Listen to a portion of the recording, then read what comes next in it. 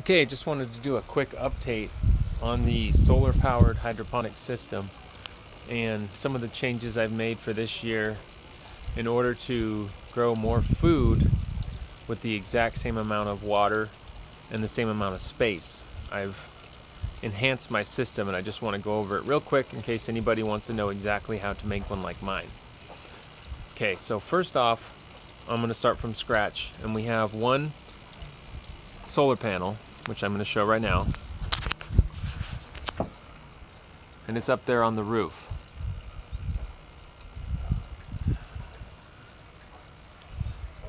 And that's the 100-watt solar panel.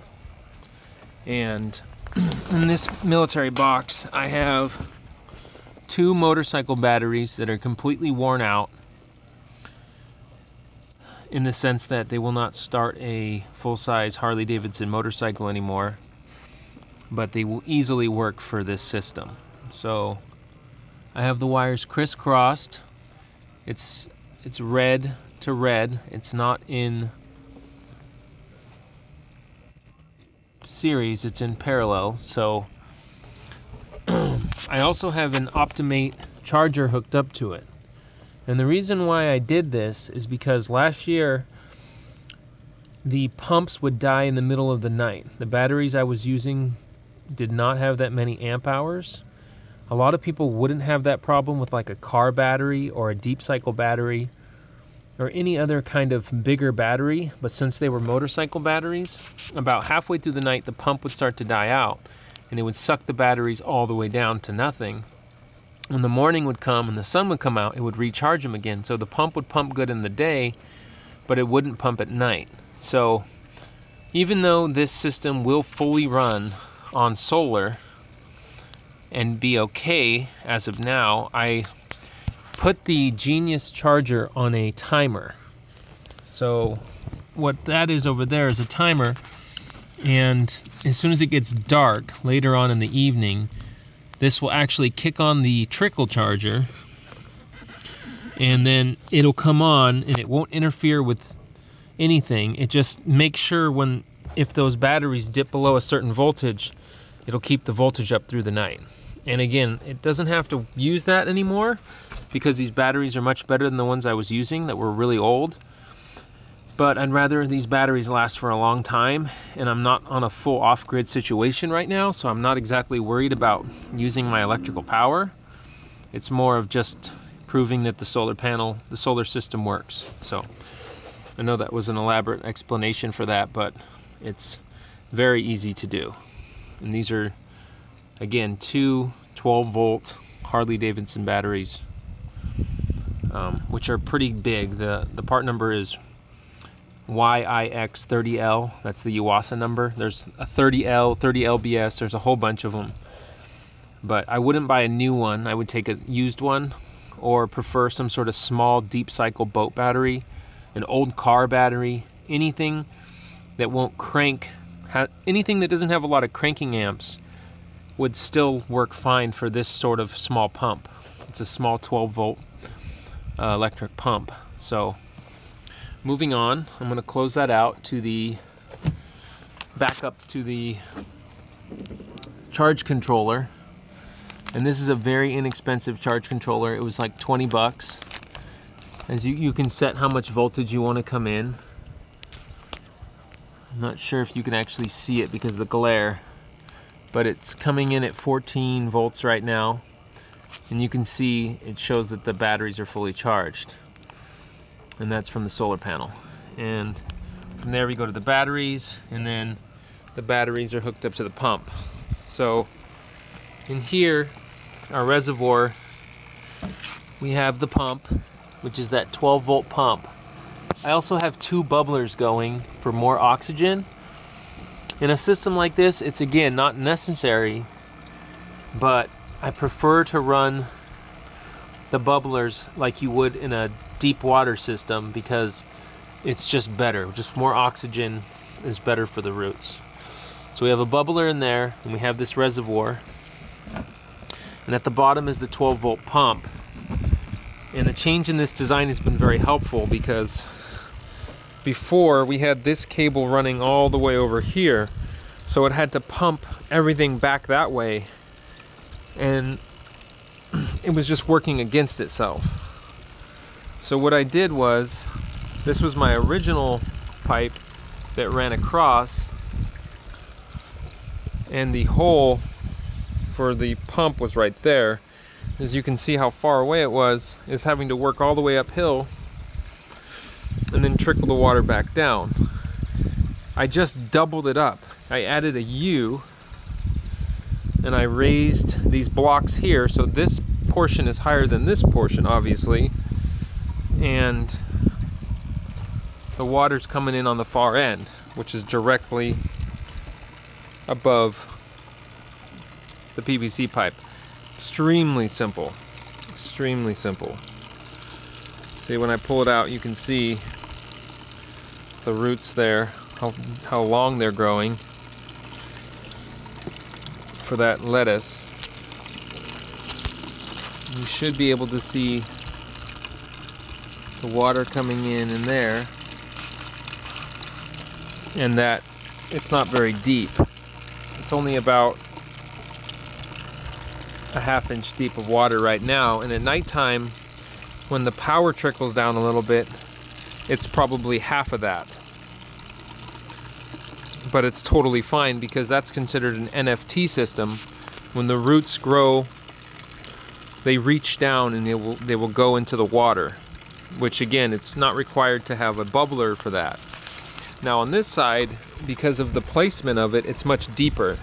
So what I do is I start my young ones over here, so their roots are sitting down in the water, into the deeper water, and when they get long enough, I will move them over to this side. That's what I've done so far. It's actually worked incredibly well. As you can see, we have a lot of lettuce growing.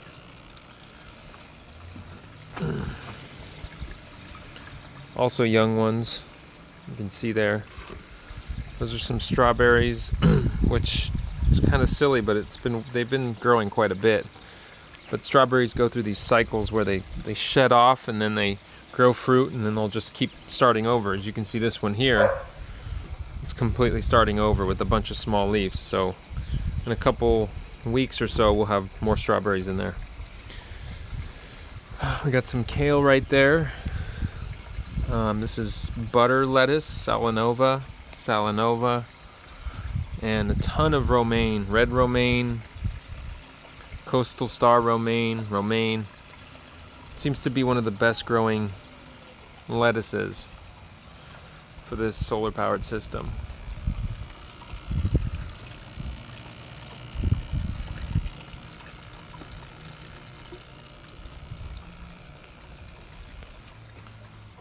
So real quickly, I want to show you guys how I've been starting these.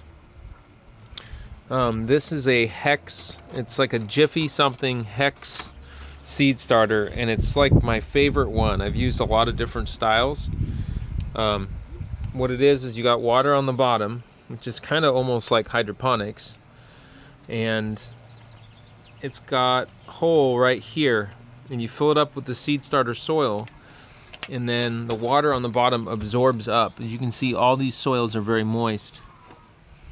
So I've had really good luck with these ones, because I'll start a whole bunch of lettuces or whatever in the one area, and then I can actually, instead of having to just pluck off the ones that aren't as strong, I can actually pull them out of the soil. Once their roots grow down into there, they'll reach and they'll be nice and long, and I can just separate them. Sometimes 2 or 3 lettuces will be in one of these pods, and I can actually separate them. Then I use the hose, and then I will rinse off all the, whoops, not with that one, but I will rinse off all the dirt and stuff. And then a lot of times, if the roots aren't long enough, I will put them in a little bit of rock wool. I will use, so this would be the kind of rock wool piece I would use when the roots are still very young. So what I would do is rinse off all the dirt once the roots get about this long.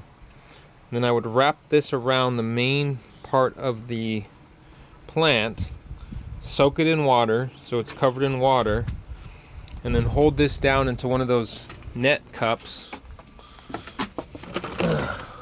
like one of these. Hold it down in there and then surround it with those clay pebbles.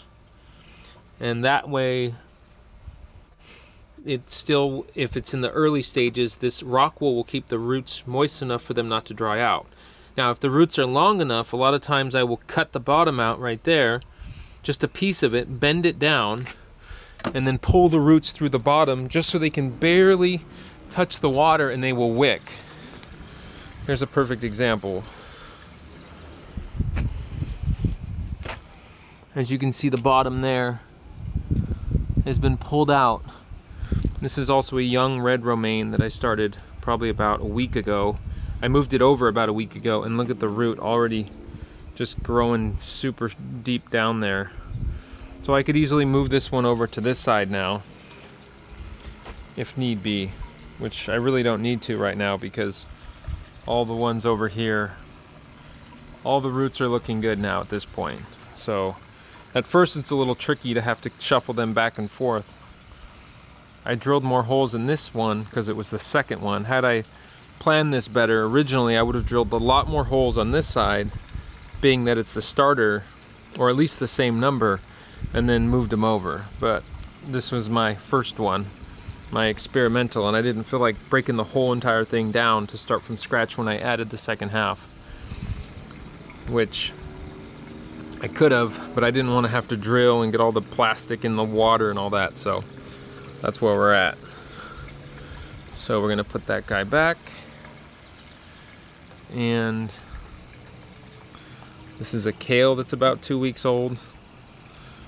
The length of the roots on that one, and the water right there on that corner is very low. That's less than, that's like maybe 10 millimeters, but it's still working great. So yeah, so that's it. That's the update of my solar powered hydroponic system. I'm also growing a variety of different lettuces in the dirt. Those are the same coastal star romaines. More strawberries, organic strawberry plants here. From this one strawberry plant, I've multiplied, I have over 10 strawberry plants from the runners. That's one of the coolest things you can do. One strawberry plant will grow you strawberries for life. Those are some spinaches, as you can see. Different lettuce, also in dirt. I found that the Salanova likes to grow in the dirt much better. It gets very compact in the pipe. As you can see, it's very strange. It still tastes good, but it gets these tiny baby leaves and like a million of them stacked up. It's almost like they need to be spread out so they have room to grow. So I've decided I won't be doing Salanova in the hydroponic anymore. At least this particular butter leaf Salanova. I'm gonna try some of the different type of Salanova in here maybe, but I've just started a bunch of those Salanova. They'll all be growing in their own individual I think it's a 2.5 gallon small pot like that. I like that one. And just a bunch of those. I had the bigger pots and I have a whole bunch of them, but I found that these smaller ones are pretty much the best for, at least for deck gardening, because you can just move them around. It's just so simple. You can just stack them up, and it really utilizes the best amount of space for this. And as you can see, my big giant ones, I used to have them all over the ground and they were just a failure. And then you'd get bugs and the whole thing would be infested. So if you're gonna do lettuces, I suggest these smaller ones. 1 lettuce plant, maybe 2 per pot. Give it a try. These hanging ones work great for strawberries and for romaine at the top. Or if you have a lot more sunlight, you could do romaine the whole way down. You can see the strawberries are growing great out of these. They don't need much. So yeah, that's it. Let me know if you have any questions, and stay safe.